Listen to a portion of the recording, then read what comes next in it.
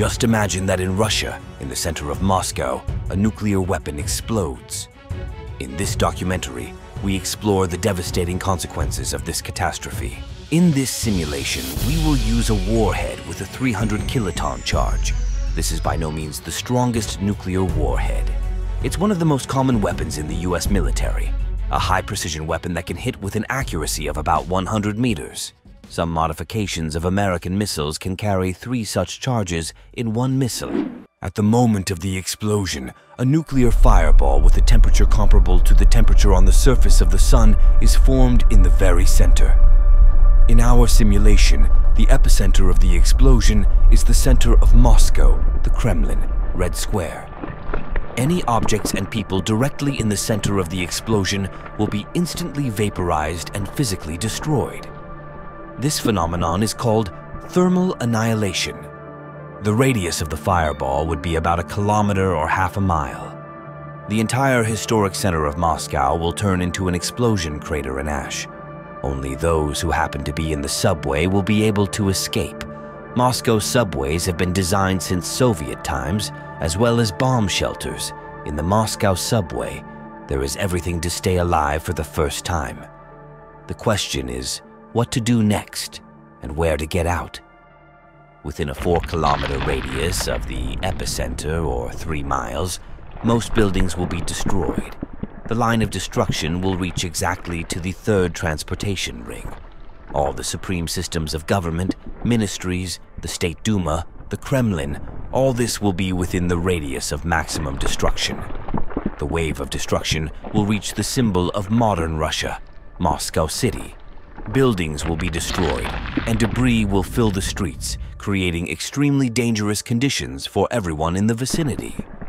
Taking into account the population density in the center of Moscow, the initial death toll could exceed 150,000 people and about 300,000 injured. Within a radius of 7 kilometers or 4.5 miles, the air will be heated to 1,000 degrees Celsius or 1832 degrees Fahrenheit, causing instant 3rd-degree burns. Anything within that radius will catch fire.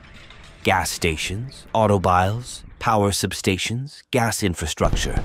Explosive facilities will explode and amplify the effect of the devastation over a vast area. According to various estimates, another 150,000 people would die from burns, debris injuries, or radiation sickness, and over 500,000 would be traumatized. Many of these injuries could prove fatal over the next days and weeks. Radiation sickness in particular will take lives days and weeks later. Over time, about 70,000 more will be added to the death toll. A radius of 13 kilometers or 8.5 miles is the area of light damage. A flash can cause retinal burns, and the shock wave can still knock a person off their feet. The detonation of a single nuclear bomb would be enough to shatter all the windows within the Moscow Ring Road from the shock wave, which would cause additional damage in the form of wounds and injuries. The damage radius would reach 13 kilometers. The shock wave will affect Rutov in the east, the district of Otradno in the north, and Kuntsevo in the west. If the American missile explodes in the air, there will be no radioactive fallout, but if the missile explodes on the ground, then the contour of radioactive fallout can reach Yaroslavl, Vladimir, Tver, Ryazan, or Tula. It all depends on which way the wind will blow.